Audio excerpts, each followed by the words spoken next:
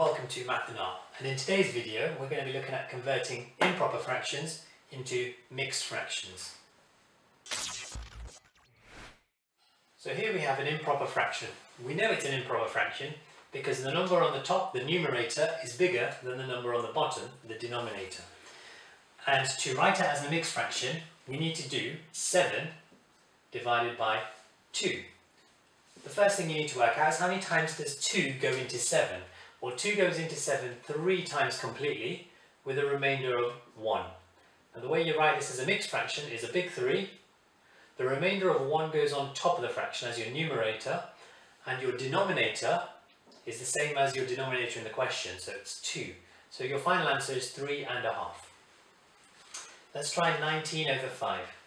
So we need to do 19 divided by 5.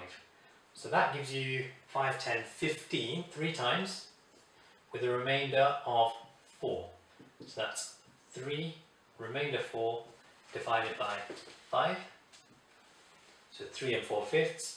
And let's try this bottom one. 17 over 6. So we need to do 17 divided by 6. So 17 divided by 6, that gives you, well, if you go through your 6 times table, 6, 12, 18 is too big, so it's just 2. Remainder, and then, so 6 times 2 is 12, so your remainder is 5. So this gives us 2 and 5 over 6. So the answer to this one is 2 and 5/6. Thanks for joining us today. We hope you found this useful. See you next time on Math and Art.